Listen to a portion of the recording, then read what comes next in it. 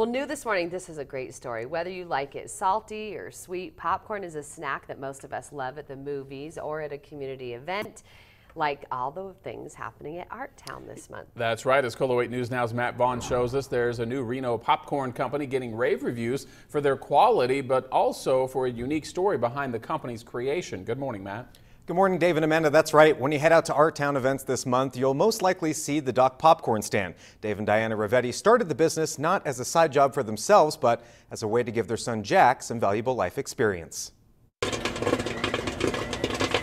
Popcorn is not only tasty, but it's easy to make. That's why Dave and Diana Ravetti thought it would be the perfect business model for their son Jack and decided to open a Doc popcorn franchise. The 15-year-old Reno High sophomore has Down syndrome, but he doesn't let that get in the way of things he wants to do. He stays actively involved in school while juggling the responsibilities that come with his new job.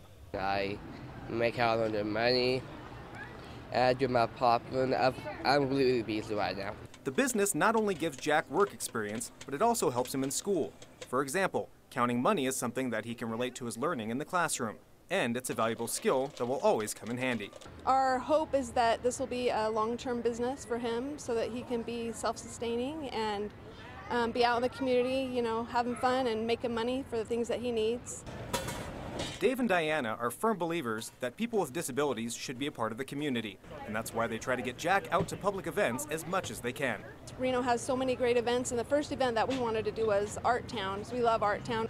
Doc Popcorn is currently mobile, but the Ravettis hope to find a place that the business can call home year-round. Our long-term goal is for this to be for Doc Popcorn to be in a permanent location here in Reno, so that Jack will have a place to go to work every day, not just in the summertime. Jack already has a lot of people in his corner, receiving support from his teachers and peers at school.